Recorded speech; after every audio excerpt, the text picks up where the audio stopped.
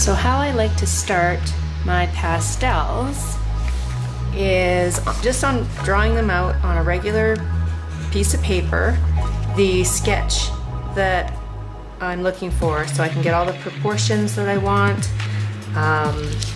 in place. And on paper it's easier to, if you have to erase or change things around. In this case I was working from two different photos, and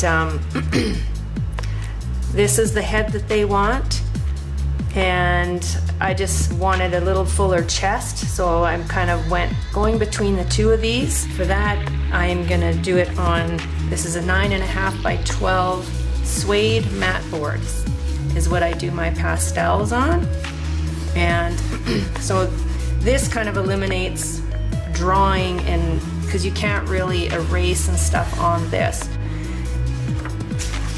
And I will make a stencil, so almost like a carbon copy, by rubbing the back of the paper with the pastel and the chalk here.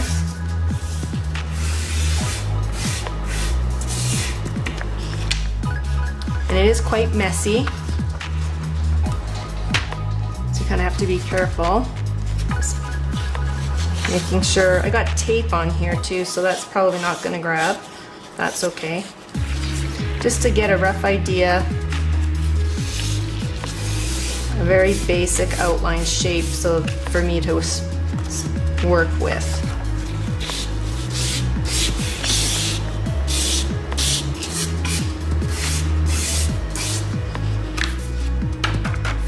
It's always a good idea to have a little damp rag handy to brush away some of this excess, or your fingers. And with this,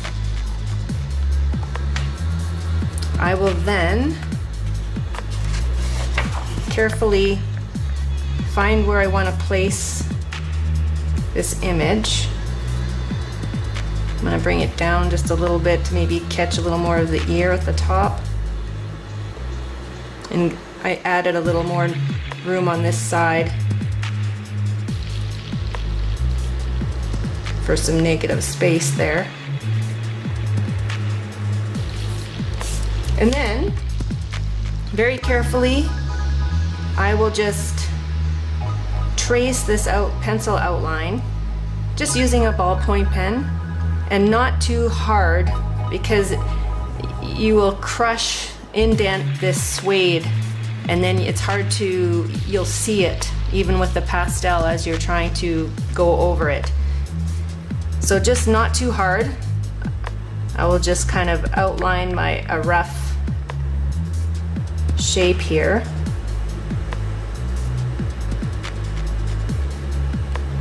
And I'm just going to show you quickly how that comes out. So it's a little bit smeared and blurry, but it gives a good rough outline for me to work with, instead of a bunch of messy sketch lines. And I kind of put in rough shadows and lights and shadow areas as well, kind of where the eye is going to be.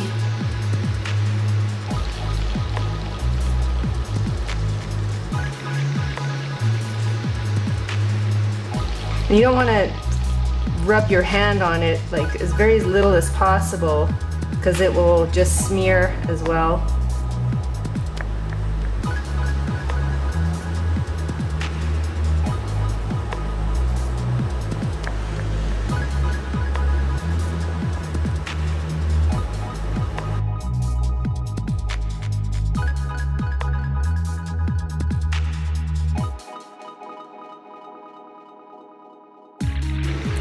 And that's probably all I'll need, I would think.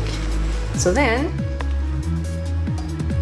and that's what I have to work with to start filling in with the pastels.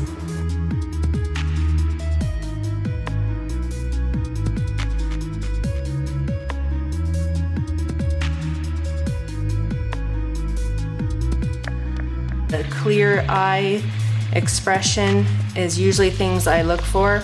Outdoor lighting, such as this, is best because you really get the true color of the coat of the animal. And just a clear eye is important as well. I have my selection of pastels, just like in a big container like this, all different kinds. Some are a lot softer than others. So I will just kind of start. I usually try to find just base colors, and it's a layering process. There's a lot of blues in the black. So just in the ear, like I will just start shading in just a base color. And I'm gonna, a bit of his ear was cut off there, but we're just gonna add that tip to it.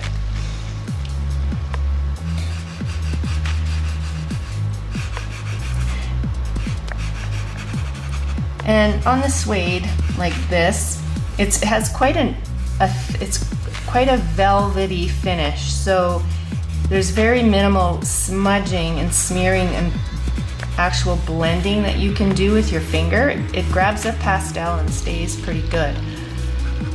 So it's just doing a lot. I just kind of roughly blend a base and then just work the layers and the details on the top as I go.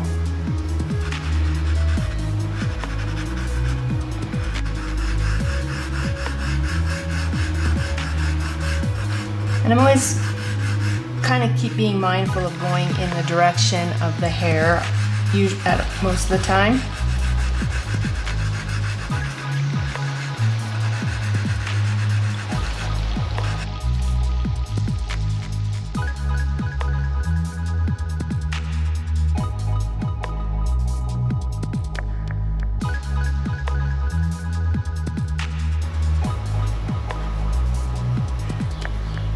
So they layer pretty well. Like I just kind of went up too high with that dark, so I'll be able to go bring the white over top to bring back the white teeth here in this area. Eventually. Just getting them in place sort of first here, roughly, where they're gonna go.